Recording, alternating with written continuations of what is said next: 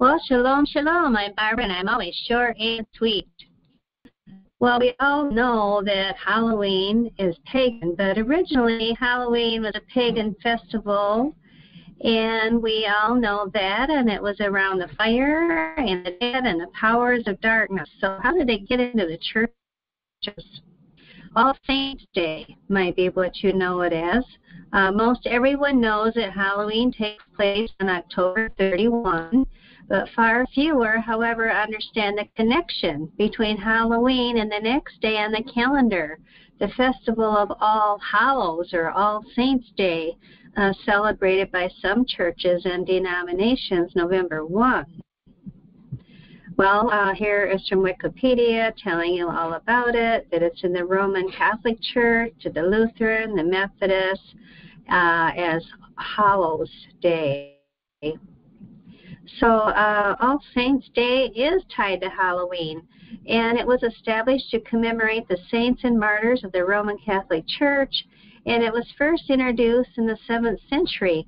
Oddly enough, though, history shows that Halloween, this ancient, thoroughly pagan holiday with its trappings of death and demonism, is inseparably tied to All Saint Days. And I'll leave all these links for you to search this out for yourself.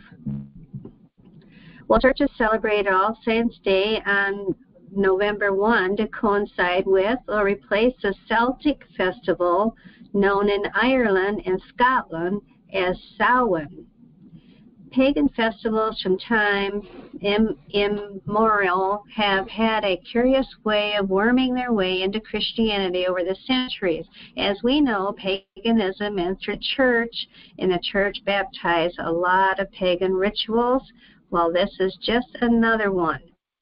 And by adding a Christian celebration to the calendar on the same date as Samhain, the ancient Celtic name for the festival that eventually would be renamed Halloween, and so that was added to the church also.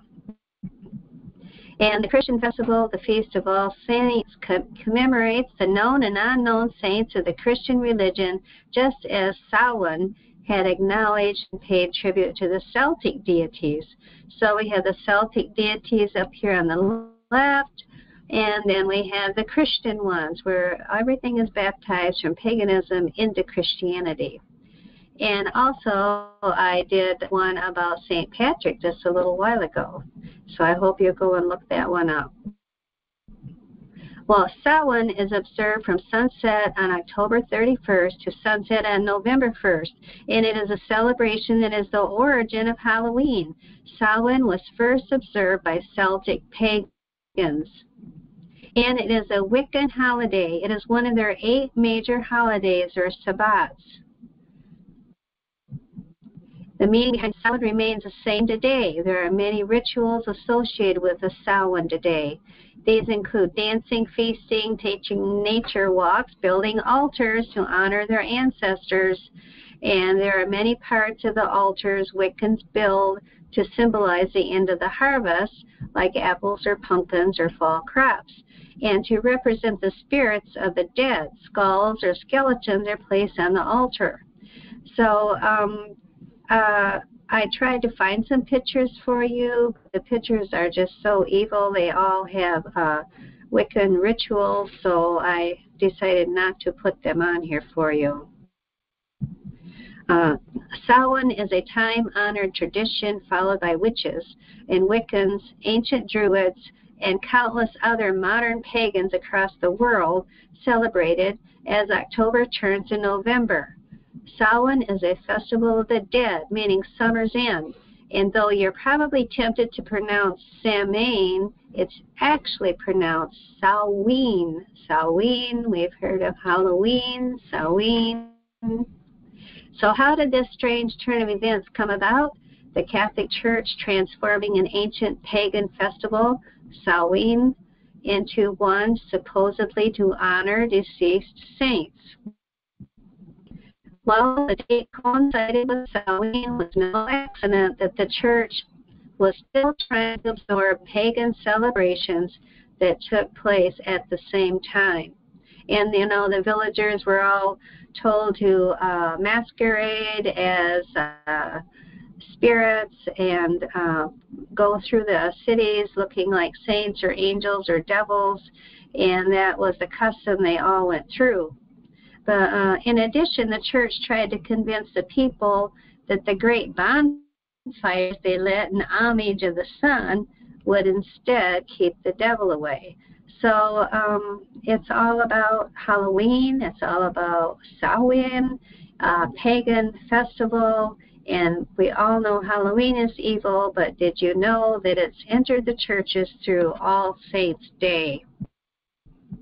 And here is a quote from the Catholic Church. What is All Saints' Day? It's one of the the major festivals of the Catholic Church, and on this day we honor not only the saints we know by name in heaven, but also any saints whose names we don't know. And there are so many saints in heaven who don't have an official feast day, but are all still special nonetheless. All Saints' Day is a day dedicated to them. So the paganism has been baptized and has entered into the churches like the Catholic Church that celebrates pagan origins and pagan religions. Pope Gregory XIII consecrated a chapel in the Basilica of St. Peter to the All Saints fixed anniversary for November 1. So it goes on and continues on today as November 1 and also October 31, all tied together. So Hosea 4:6 says, my people are destroyed for lack of knowledge. So I know that you didn't know these things. So if this is a blessing to you, and please share this with your friends that love Yeshua. Remember, Revelation 18:4 says, I heard another voice from heaven saying, come out of her, my people, that ye be not partakers of her sins and receive not of her plagues. Maybe your church celebrates All Saints' Day, and you didn't know it had pagan origins. So remember, I'm short and sweet, so I'll see you all next time, Yah willing. Thank you for being here today.